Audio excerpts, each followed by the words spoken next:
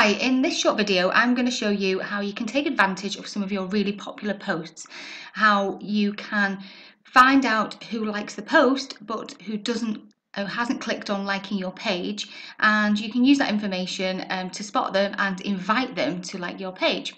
So here's my personal profile. I am going to go into Time to Dress Up, which is my children's fancy dress business, and here's the home page. Now I have a post that I've put on the timeline in the last day or so, and I know it's going to do with dress up. It is to do with slime.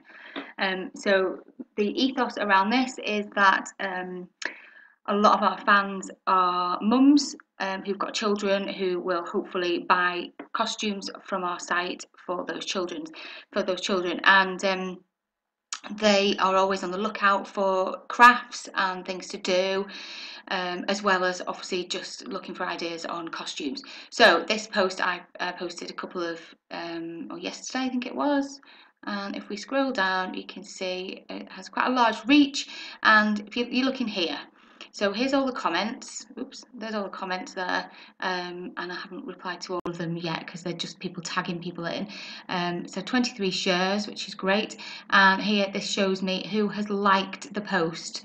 So if you click on that, this shows me who's liked the post, but also I can see if people have liked the post but also like the page. So this here is showing, if it's greyed out, it means they also like our page, but if there's a little button there saying invite, that means I can invite them to like the page.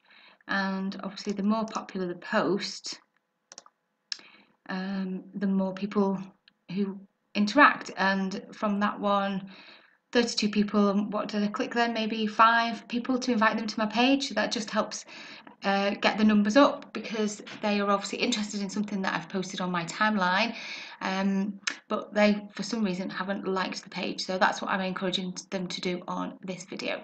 I hope that helps. Bye.